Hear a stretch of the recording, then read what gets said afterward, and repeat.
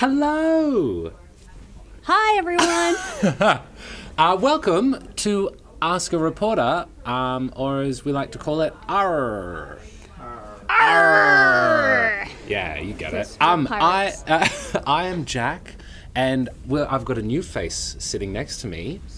You've probably seen them on BTN this week.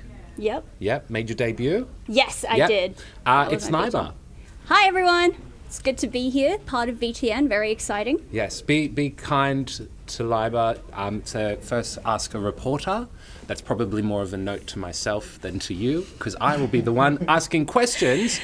But what am I going to be asking questions about? You're going to be asking questions about this new breakthrough where they discovered the recipe to mummification. Ooh, mummification. Yes. A recipe. So does that mean we can follow the recipe at home and we can do our own mummifications? I don't like the sound of that. I wouldn't recommend doing that. Okay. And you kind of need some special tools and stuff. Okay. And it's probably not hygienic to do it at home. Probably not. So like the first step is don't do this at home. Do not, yes. Can we just have a little disclaimer that do not try this at home. Do not mummify at home. And so, because we've talked about mummies on BTN since the existence of mummies, or at least since the existence of BTN, because we're constantly discovering new things. But why was this discovery so important or significant? It was important because for ages they were kind of just like, okay, we know what they might have used in mummification, but they weren't really sure because we had the names of the ingredients in ancient Egyptian, but we didn't know what the heck those ingredients actually were. So now it's very cool because they found some jars. Is it a bit like we don't know the recipe for the 11 herbs and spices of a certain brand of chicken shop? Yes. It's like we'll never know what they are for another 100 years. Yeah, like imagine they had like code names for each of those, and those code names were publicly aired, but we didn't know what on earth those ingredients actually were. Okay. So, but then we found like a bunch of like jars that had little bits of those herbs with like the label of the code names, and we're like, okay, let's find out what they are. And so that's what scientists did with these ancient Egyptian jars. That's cool. And this is one of the jars that they found, is that correct? This is not one of the jars that they found. Okay. These look like peppercorns. I think they're an just assortment. A bunch of different lentils. Oh, all lentils. Yeah, I don't think those are peppercorns. Oh, actually, these might be. Yeah, Yeah. Oh, the top ones, and then they're black beans under that. Yeah. Great. Yeah, that's this is just a prop, everyone. This is just for symbolic purposes. That's really cool. All right. Yeah. Great. Well, and should we mention as well, because usually on BTN we become experts for that 1 week where we really focus in on the subject, for example, mummies, and we spend the week learning about it. But you've actually studied ancient Egypt? Yes. And mummification at uni? Is that correct? So like ancient Egypt in general at university. And so we did a bit on like, how ancient Egyptians lived, what they did, the history of it, all that. It's a pretty fun topic. There you go. If you get a chance to learn about it, do. So you're an expert. So ask anything. I know somewhat about mummies. Yeah. That's all right. We'll work it out. Should we ask a question? Yes, Should we start? go ahead. That's your first question. Okay. Let's go. And thanks for sending in questions for our first Ask a Reporter for the year. I don't know if I mentioned that. Let's go with something quite simple and something I don't actually know. And it comes from Tyler, who is homeschooled. Why do they call it mummification? Interesting. Okay. So mummification comes from mummies, which comes from the old Persian word mum, which meant like wax. Because when a body is mummified or like embalmed, it looks like it's made of wax when it's preserved. So it becomes mumia, which is like this the word for a body that's been preserved, and then that became mummy in English. What was the word? Mumia. Mumia. So mum, and then mumia. Mumia. And then mummy. Huh, there you go. Yeah. I just assumed that only mothers could perform the mummification. But that's way off. Yeah, no, that is way off. The little bird that we always talk to is rolling their eyes Maybe heavily. someone just found it and they're like, this looks like my mother. Maybe. They were like, mommy? It's mummification. Yeah. That's really cool. There you go. Words. And that was a Persian word as well. Yes, Cool. and it shifted through a bunch of different languages, but originally it was a Persian word. Yes, Yeah. which is usually the case for a lot of words that we end up using today for things that kind of have come from a different word and changed over time. Yeah. Let's Pretty interesting. go to Holly from EUKA, Yuka. How do they keep the bandage on? Or the Okay. bandages? Yeah, so Are these? this is pretty similar to what they would have used, to be honest. Like And because they don't have those like clips we have today that they put them around and then you no. know, And they even don't- with those don't do clips, that. sometimes the bandage just kind of moves off, and you're like, Yes. great, now my wound is exposed. And you know, if we want to last for thousands of years, we can't be doing that. I mean, to be fair, the mummies don't really move because they're dead. Don't they? No. What about in Scooby-Doo when the mummies are chasing them? Except for in Scooby-Doo. Okay. Yeah, got that's it. when that mummy was probably struggling with a lot of bandages falling off. Yes, but how would they keep them on then? Or they Okay. don't, or do they just... I mean, there was some, like, they would use, like, you know, the stuff that they found in jars? They would put that on the bandages too and, like, kind of slather it on Okay. the skin, and that would help it stick probably as well. Okay. But the main thing would probably be the fact that the dead bodies didn't move, so... Good to know. Do we know what specific thing from one of the ingredients, do we know what ingredient they would have used, or we're just assuming it would have been one of them? It would have been one of them. I think there was, I can't remember off the top of my head, but they did use like some animal fats and other things, so that probably would have been part of what coated the skin and helped the bandages stay. And like resin as well, that's something that really helps, like, and beeswax. So I'm sure all of that was probably used on the skin as well. There you go. And this sort of ties in, especially with the whole thing about mummies and, say, Scooby-Doo that do run around. Yes. David, also from Yuka Future Learning. Quite a few questions have come through from Yuka. I'm going to say Yuka. I'm going to assume that's right. Correct me if I'm wrong. Are the parts of the body still alive? Okay, so, no, that No. was just a little silly thing in our skit and in Scooby-Doo. Oh, Generally, they would mummify bodies that were already dead. yes. Yeah. You don't want to mummify something that's alive. That would be very mean. Yes, like, yes, Michelle didn't get mummified. Michelle No. ran away. Michelle, can you prove you're alive? Michelle is here. Probably still has some herbs in In her her hair, yeah, I would say. Michelle, Are hi. you okay? Can you just prove that you're okay and alive? She's gonna pop in as I proof. promise I'm still here. Michelle. Hello. Oh, I got to shuffle into. There we go. Hello. Yes. Herbs did come out. Herbs my came hair, out? but Okay. after like a good couple of washes, I'm gonna be honest. I found some in my ears. Actually, that's Oh, where no. most of. Oh, did I do? I think that was a destroyed mummy. The temple is collapsing. No, I think. Ah! Sorry, I won't try and fix The it. curse of the mummy. I'm gonna. That's not real. Yeah. No, of course not. Yeah. There we go. So it Came was in, kind of like destroyed the set. when you go to the beach. And then Yeah, and find you get heaps of sand. Yeah. It was because it was very fine. I don't even know what herb it was. I think it was probably oregano. Or like dried like mint or parsley Maybe, or something. yeah. And There it you really go. gets An in Italian mix. an Italian mix. Maybe. And it gets A vague stuck in assortment. curly hair. It's not something you can just Brush get it out out. easily. Wow. You found some in your ears though. That would have been good to preserve. The was a joys bit- of being a BTN reporter. It's what you do for the That's job. what you do. Exactly. What you It's do. to entertain and educate you all. Now, But oh, I'm yeah. all good. All good. now. Okay. She's good. alive. Thank you. We didn't Yes. actually mummify her. You don't mummify live things. No. Don't do that. No. There you go. Can I ask, and was this the reason why perhaps Michelle wasn't mummified? Because Ella from Stradbroke Primary wants to know, do you have to be wealthy to become a mummy? Okay. Oh! No, and no, I am not. I don't know No. if you are wealthy or not. Oh. Jack, I can confirm. I do know we make Not. millions of dollars on BTN. Yeah, we Millions and make millions. so much. No, I don't think You weren't equivalent to my wealth compares to ancient Egyptian ancient wealth. Egypt. Pharaohs of ancient wealth. Egypt. I have to Yeah. say, yes. Yes. Fair enough. But was that a thing? Did you have to be wealthy? Generally, yeah, you had to be pretty wealthy because mummification was a really expensive process. If you were poor, you would get the budget version of mummification, which is they would just bury you in hot sand. Oh. Yeah.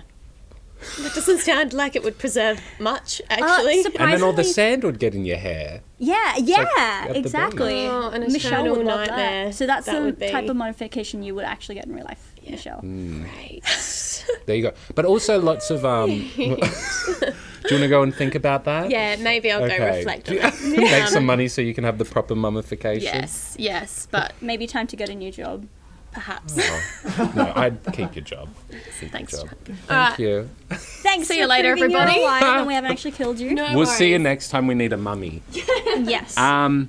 Great, there you go. Okay, so you don't have to be wealthy. I do know for No, a you do. fact... Yeah. Oh, you do have to be wealthy. For the proper full process, yeah. You could either be wealthy or you could be a pet of a wealthy person, because they quite often got mummified, didn't they? They did mummify animals. Yes. So, because they wanted to take all their stuff that they loved with them into the afterlife. So they're like, whatever you get buried with is what you take. So I guess if you really liked certain animals, get them mummified with you. I would also be interested... I'm just seeing if there's a question that asks this. But, like, why did they want to mummify everyone? Great Well, question. not everyone, but most people. Actually, they wanted to mummify everyone, which is why the budget sand edition existed. Okay, there you go. Because ancient Egyptians believed that your body is essential for you to go into the afterlife. So they needed your body to stay, like, not disintegrate into pieces. Like, it needed to still be you because it's part of your identity. And then if your body is still in one piece, then your soul could go into the afterlife and do the whole process of what happens in the Yeah. afterlife, which I believe it might come up. Let's Might see. come up. I'll have Yeah. a look. But yeah, they loved life.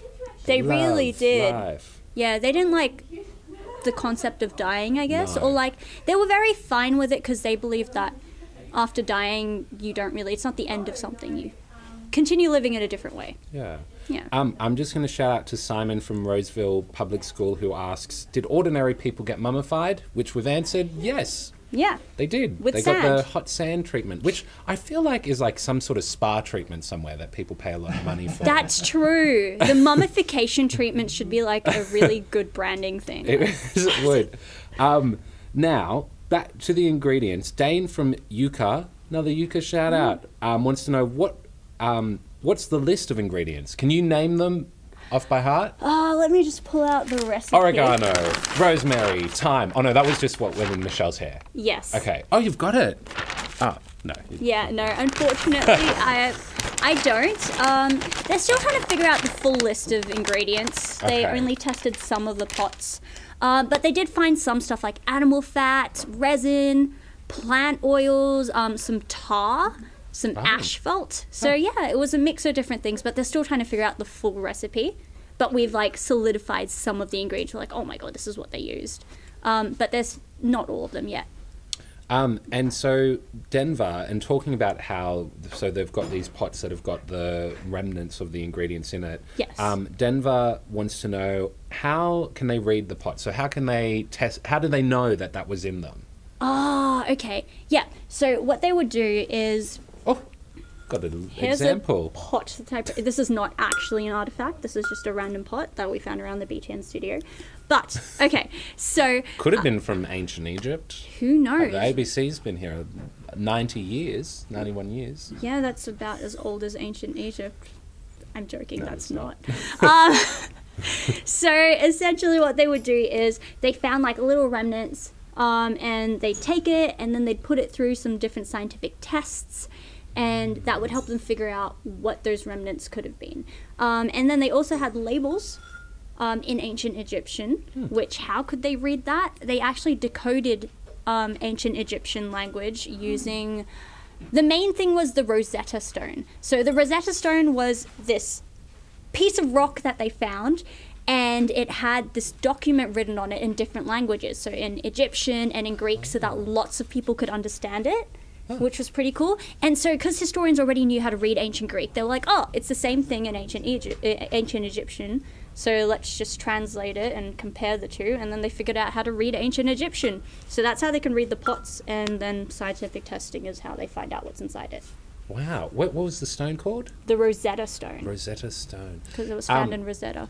Oh, I was going to say, where was it found? Yes, Rosetta. Where's Rosetta? I actually can't remember. Maybe our friendly. It's just north of Adelaide. Yeah, it would be somewhere north of Adelaide. Probably. That's a good point. There you go.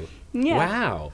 I feel like we should do a story on the Rosetta Stone. That would Would be you guys a be very interested cool in learning story. more about that? Because I had no idea. Yeah. I just assumed because it's hieroglyphics, hieroglyphics, Yes. hieroglyphics, that they just were like, oh, I, because they're like a picture of an eye. That's English though. Like it's not Oh, how yeah. it would. Yeah. I know. But do they, like, because they are sort of like pictures, Yeah. do they kind of match up with what they're... The equivalent words Yes. were. I haven't studied hieroglyphs in depth, so I actually don't know. Well, can you go and do that so I you should can do answer that. my question? That's true. Okay. Thank you. Come back to me in 10 years. and- All right. Yeah. We'll meet back here 10 years' time Exactly. Yeah. and do this all again. I think I found the question that you were referring to, and it comes from Danebank is the school. The person, and this is quite an interesting one, it comes from Alice, but you can also call me Raven or Lily. Amelia got confused with this last year. I don't know if she remembers. I don't know if she remembers, but I'm confused now, Alice, Raven, or Lily, whoever you might be. But anyway, We'll call her Alice. I digress. Yeah. Alice, Raven Lily, asks, Hi BTN, I would like to know what happens to the mummies in the afterlife, and why do the priests have to pull the mummies' brains out through their nose? So we've sort of talked about why the fact that they're getting mummified to then go into the afterlife, and that they need all those organs and pets and belongings with them in order to live a good life in the afterlife. Yeah. What does anything happen to them? We don't really know what happens. I mean, what I can No tell you one's what they believe. Okay, yes. Oh, yeah, But- do that. I don't. Yeah. But what ancient Egyptians believed is that your soul would be like guided by the god of death, Anubis, who had like a dog head, who is actually who I was dressed up as. In the thing, here it is. There you go. Very cool costume. That is a Sophia very made. cool costume. But anyway, so Anubis would guide the dead soul to the place where he was going to be judged, and another god of theirs would take the heart and put it on a scale. That's right. And then they'd weigh it against a feather, and they'd see which one is heavier. And if your heart was, I believe, let me check. Yeah, so if your heart was heavier, then you would essentially die permanently. Your heart would get thrown, eaten, and you would cease to exist. But if your heart was lighter, that meant you were a good person, and then you'd go to the field of reeds, which was like a better version of this world. So all of your like loved ones, your pets, your stuff, All your stuff house that would be there. Your organs. Both like internal, but then also the instrument and organ, because maybe If you you played had an an organ, Yeah. So wait, your heart has to be lighter than a feather. yes.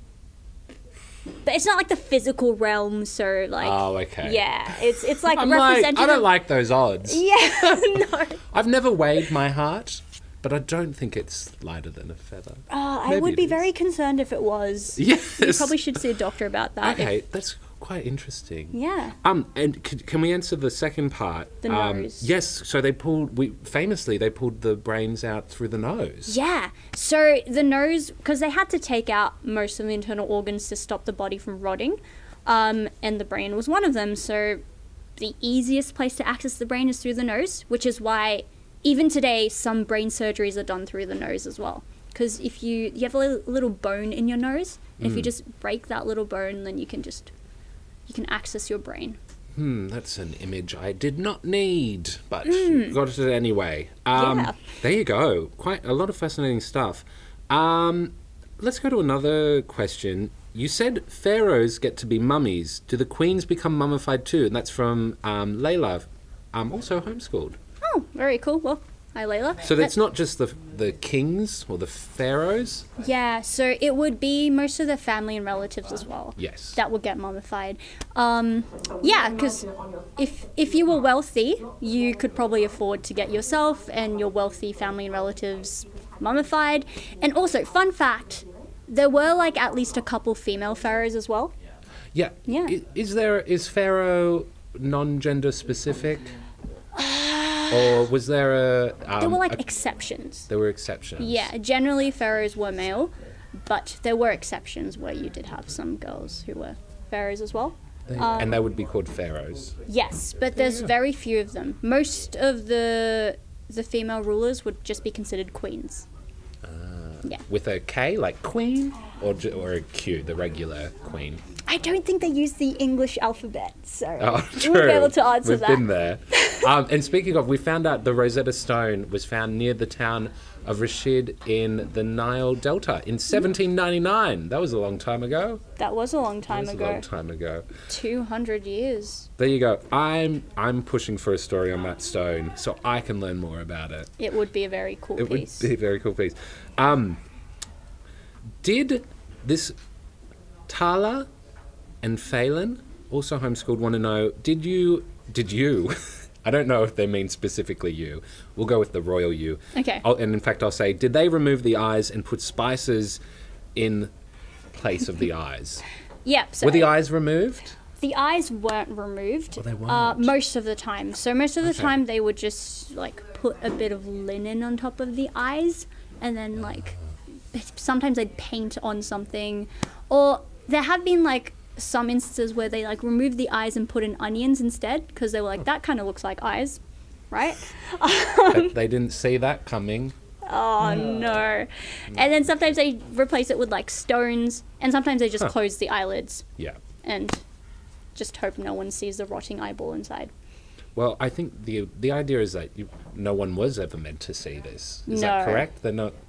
It's It's a very they were meant to private- just stay there forever, but we well, not we, but other people went and discovered them all. Yep, and we're like, hey, this is cool, let's take it out. That's cool. Yeah, a lot of that happened during the Middle Ages as well, I believe. Yeah, there were different time periods. yeah. Even in ancient Egypt as well. Like those times there were like tomb robbers as well, that would raid the tombs, and like they actually had to move some mummies during ancient Egypt because they were like, this is getting raided too much. But yeah, throughout history, people have, because it's full of treasure, right? People want gold. They're like, oh my god, I am a poor person. I want money. Let me go and get money from here. So yeah, it's an interesting historical thing that's happened a lot. Yeah, it wasn't Yeah. just Lara Croft raiding those tombs. No, it wasn't just Lara Croft. It was many other people before Lara. Yeah, I think many other people might have had more justification for raiding it compared to Lara Croft, who was just like, I want to find stuff and take it. I'm sure there was more plot. Going a bit away from mummies, from a school in New South Wales, Deepthi, sorry if I'm pronouncing that incorrectly, but they want to know how long have the pyramids been around for, which would Ooh. quite often house the mummies. Yes, they would. The pyramids were generally the really massive structures that were Yes. made to put the mummies inside. Like the mummies would be tiny and then the pyramids would be huge. But because Yes. they were like kings, so people like, people better know that a king is buried here. Yeah, and what better way to show that than with a giant pyramid, Exactly. a triangle made of stone. Yeah, for sure. Yeah. The triangles, the symbol of death. How long ago? Let me just remember off the top of my head. Have we confirmed that aliens made the pyramids? We know that now, don't we? Yeah, definitely. They didn't. So pyramids, yes, okay, so pyramids, some of them were built over 4,000 years ago. So they've been here for a very, very, very long time. Some are a bit newer than that, but the first ones were like well over 4,000 years ago. Wow. It's pretty old. They're very old. Yes. And they're still standing. Yeah, some of them. Most of them, yeah. Yeah. Let's go. How old is it? Will you just, I guess, how old is what? I'm That's guessing from the... Adelaide, from Colcan Public School. How old is it? The jars. Anything. I'm guessing the jars. Well, let's go all of them. How old are the jars? Okay, so the Old. jars would have been like around 2,500 years old, because so everything that they found in that little workshop, the mummification workshop, was around like 2,500 years old. So, yeah. Wow. And then the pyramids are like 4,000, some of them. Some of them are over 4,000 years old. Yeah. Wow. Because ancient Egypt lasted a very, very long time. Huh. Yeah. There you go. Let's go to Samantha, who is also from Yucca Future Learning. How long have the Egyptians done the mummification process for? If they've been around for so long. Yeah. Oh, also, love you guys and your BTN episodes. Keep up the work. No. Not the good work, just the work. Just the work. The good and the bad. Yes. So what was the question again? It's a good question. It was, how long have the Egyptians been doing the mummification process? Do we know, like, when they first became ancient Egyptians? Were they just doing it? Or is there, like, a time period where we can go, between this year and this year is how they were obsessed with mummification? Yeah, so we do have a time period where it became pretty common. Yes. Because I'm so great at remembering dates. The time period was around... We've taught you well to have a cheat sheet. Yeah. By. What do you mean? I'm just pulling this. I have no paper in my hands at all. Yeah, so it became pretty common around 2600 BCE. Okay. And they practiced mummification for like at least 2,000 years. So it was a very common practice for a very, very long time in ancient Egypt. 2,000 years? Yeah. So they don't do it anymore. Ancient Egyptians don't. That's not really a civilization anymore. No. But yeah. 2,000 years. Yeah. They really liked their mummies. They really did. I bet your Mother's Day went off. Yeah. They probably called it Mummy's Day. Mummy's Day. Do we... Well, so someone asked why are mummies called mummies, and we've kind of answered that with why it's called mummification. There's no other reason, is there? Yeah, no, that's it. Mummies is just a short version? So mummification is the process Yes. of making a mummy. So Yes. a mummy is the actual like dead body that was like embalmed Yes. and preserved, and mummification is like what we call actually doing the whole thing to preserve the body. There you go. So that was for Joseph at Marist Catholic College, North Shore. Well, how do you feel? Yeah, how do I feel? I feel great. How do you feel, Jack? I feel great. Sorry, I should have put more context because we're pretty much at the end. Yeah. Oh, no Did way. that go quicker than you'd expect? So much quicker. Oh, good. Wow. But Yeah. those were great questions. I really enjoyed them. They were really great questions. Thank you for Yeah. sending them through. And apologies, we weren't here last week on Ask a Reporter. We were very busy because I don't know if you have all noticed, but we've launched a new program. What's the new program, Jack? Oh, well, thanks for asking. It is called BTN High. Because it's for high schoolers. No way. Yeah, so yeah, we're kind of busy getting that all together. Well, I wasn't. I don't know if you did either. But No. other people were very busy. Yes. So you can go check out that, tell your older siblings. Where can they check that out? Oh, on the website? Yeah. Yep. Probably the website that you're watching this on, unless you're watching it on YouTube. I think they're But you could probably also check it out on there as well. Yeah, I believe it's being uploaded to YouTube too. So. There you go. Right. Yeah. Okay. Cool. Yeah. So yeah, that's been really exciting. We've also make sure you also check out Newsbreak, BTN Daily as the kids call it. I don't know if they call it. Yeah, that. I can't wait to get home after school and watch BTN Daily. But that's on every weeknight. It's going to be on there tonight. I just saw someone walk past in a suit with a briefcase. I'm guessing that's a costume maybe for the show today. Or we're getting sued. Oh, we're getting sued. Great. And then also make sure you check out next week's story. What you're on the show next week, are you? Which BTN. one? We have so many. We have so many shows. We have so many. What have you been things. working on this week? What have I been working on this week? That's a Yes. great question. So I've been working on a very exciting story about space food and stuff they've been Ooh. developing so that astronauts can eat There in you space. go. Watch this space for a story on space food. Great. Stellar pun. Thank you. Well, Puns we have time for. yes, that's we're done with the puns. Thank you so much for joining us. Thank you. Congratulations. Yeah. You survived. Arr. Yes, I survived. Arr! Hopefully I didn't scare you off. No, I'm never coming back to this office again. Okay. Well, we tried. Cool. No, I'm kidding. I loved it. It was great. Have an awesome weekend, everyone. See you guys. Thanks for tuning watching. in. Yeah, bye. Bye. Bye.